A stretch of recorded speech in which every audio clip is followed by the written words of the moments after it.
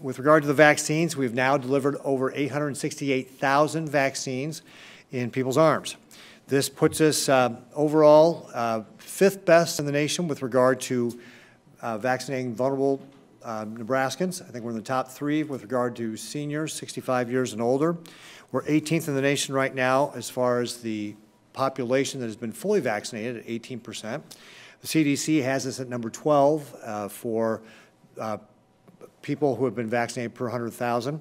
And I think the New York Times has us 21%, number 21 for the number of doses used at 80%.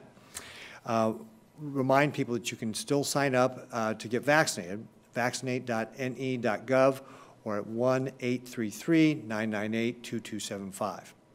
Also, I want to go over the phases of the vaccine. So on March 22nd, we announced the state was moving into the phase 2A, where we were directing health departments to be able to prioritize with 90% of the vaccines those folks who were 65 years and older.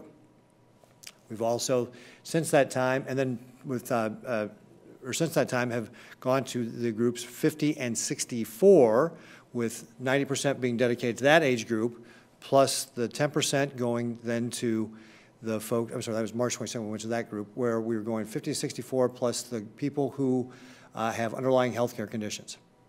Now, what we've seen is the federal vaccine program is going to folks who are 18 years and up, and that many of our health districts are also moving into that category beyond. So starting on Monday, April 5th, the entire state will be eligible to go to any age category, that's 16 and up for Pfizer, 18 and up for Moderna, to be able to do that. Now, that doesn't mean in your health district they will be going to any age category, because different health districts are still at different places. So, for example, here in Lancaster County, I believe we're at age 58 and up right now, but in other health districts, they're ready to move on and go to younger populations.